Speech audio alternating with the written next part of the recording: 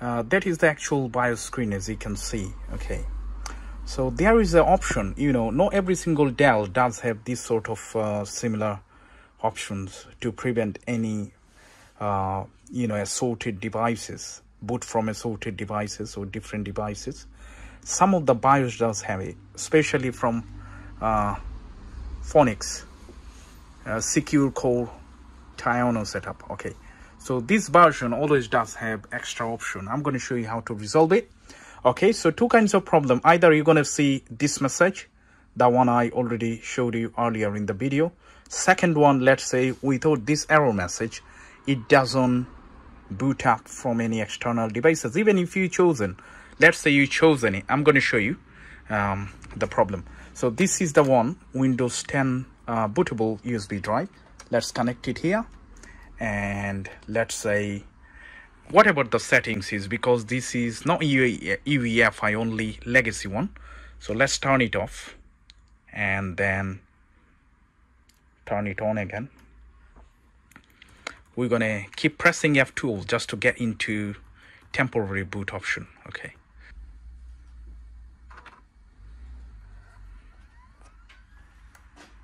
I'm gonna leave the DVD drive open. Okay, all right, so from here, if I choose the removable device, it's supposed to start up from this one, because that's the only one. There is no any CD or anything. Let's say I remove it. Okay, so now if I choose it, it should turn on or boot up from right here.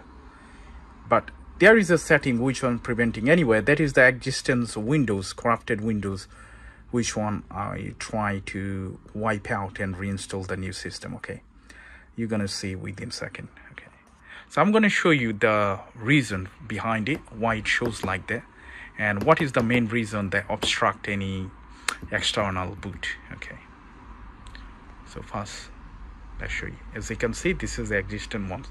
Now let's get to the point. Press and hold. Make sure you connect your USB drive, which one you want to boot it from. Press and hold.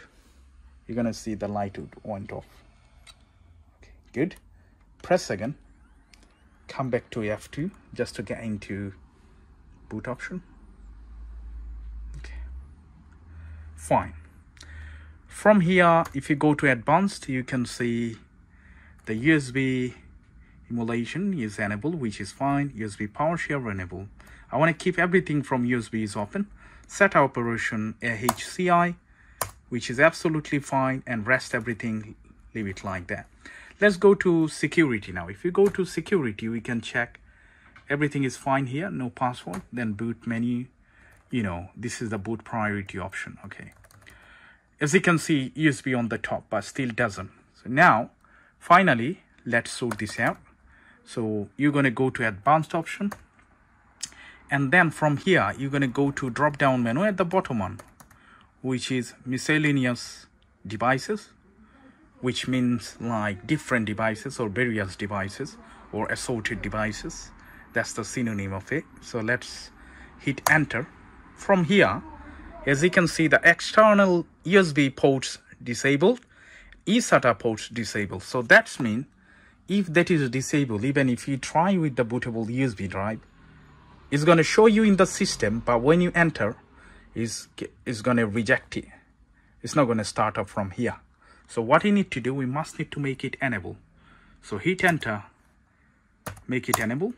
eSATA also, let's make it enable anyway. So now if you save the changes and if you try to boot it up from here, it would work. How? Press F10, say yes, and keep pressing F12. Okay. All right, so now as you can see, the USB device is on the top. Hit enter.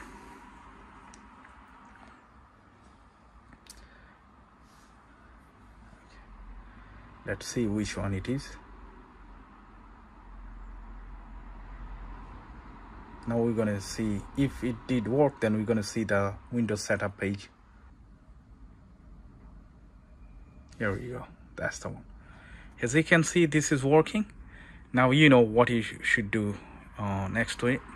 It's very simple. Click next, choose whatever you want to choose. If you need partition, do the partition.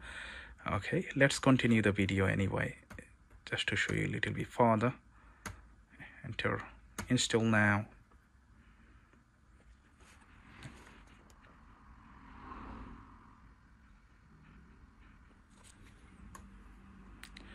Alright, so I accept the terms and condition, hit next. Custom, I want to clear everything, so I'm going to delete. Make sure if you have any important data, you do backup first before you do that. And then as you can see, there is only one partition. Let's make it 2, so I'm going to make 2. Hit enter. Okay,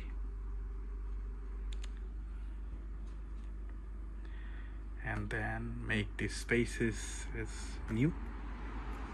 Okay, now I'm going to choose that one and hit next. So that's how you resolve the boot option and boot issues for this model. Okay, let's double check the model. This is Inspiron. Okay, Inspiron N4110. Okay, N4110. That's the Dell laptop, quite old. So if you do have any problem similar to that, make sure you follow this procedure. Hopefully that will resolve your issue. Still, if you do have any question, feel free to leave it in the comment section, and please don't forget to subscribe to my channel to show your support. Thank you so much, guys. I hope I'll see you in the next video. Bye for now.